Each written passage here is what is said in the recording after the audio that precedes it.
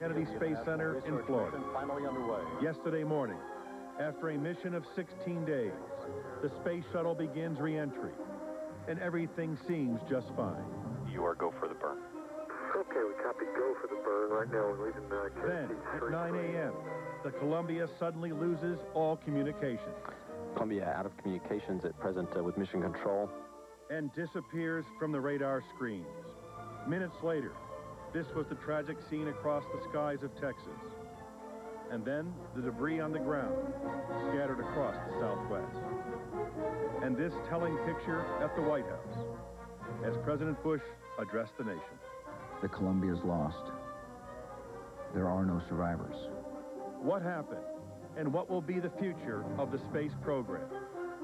With us, the administrator of NASA, Sean O'Keefe. 3 former astronauts. Buzz Aldrin, the second man to walk on the moon in 1969. Rick Houck, the commander of STS-107 Discovery, the first shuttle flight flown after the Challenger accident of 1986. And United States Senator Bill Nelson, who in 1986 flew aboard the actual shuttle lost yesterday. Then some closing thoughts from the first man to orbit the Earth aboard Friendship 7 in 1962, and who returned to space in 1998 aboard STS-95 Discovery at age 77. With us, Senator John Glenn. But first, joining us live from the Kennedy Space Center, the man who has covered the space program for NBC News for 45 years, Jay Barbary. Jay, the investigation has begun. A lot of public speculation about perhaps some damage done to the left wing area of the space shuttle. What can you tell us? Well, what I can tell you is that they really don't know what happened, Tim, because at the time that they were coming in, they were at the peak point where they had the most stress on the shuttle Columbia itself, as well as the highest heating conditions, 3,000 degrees on the leading edge of the wings. Now, we've heard terms being used, it exploded. We don't know if it exploded. They don't know what happened. There has been some speculation because of a piece of foam that fell off of the external fuel tank during liftoff, that hit the left wing, could have done some damage to the tiles. These heat tiles are beneath the shuttle, and they are the device between this tremendous heat and keeping the astronauts alive.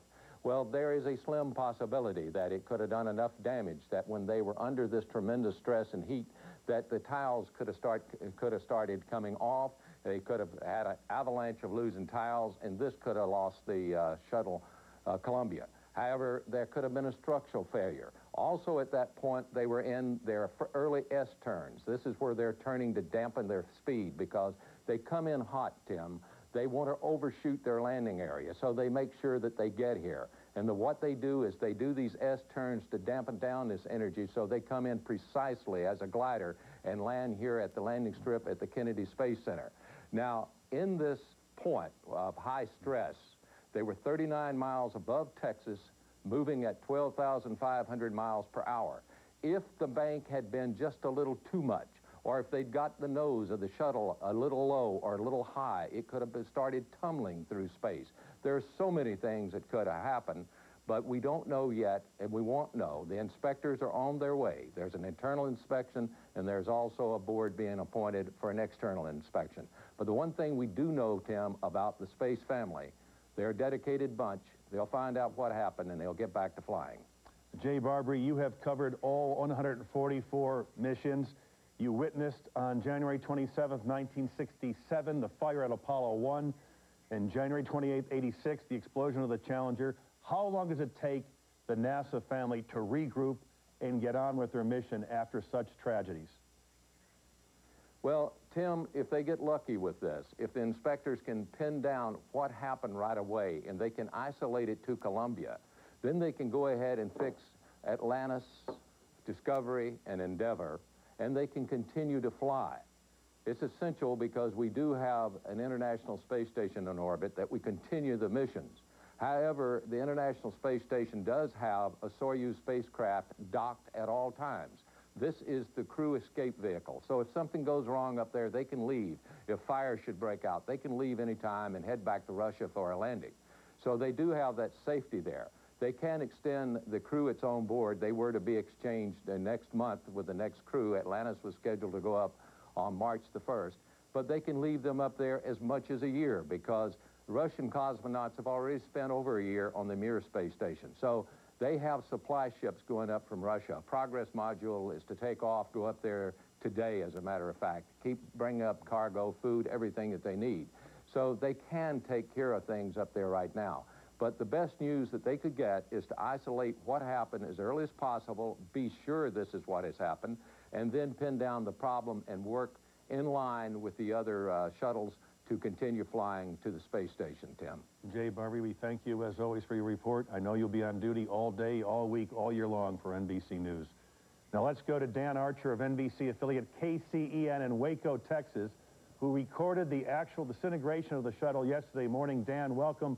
You are out on I-35 outside your station there, as you've done in the past. Camera, lens against the eye, looking into the sky for a routine re-entry of the shuttle. These are the pictures you saw. We'll show them to the country. There it is. Suddenly not just a white streak, but a ball, a flame, an apparent disintegration.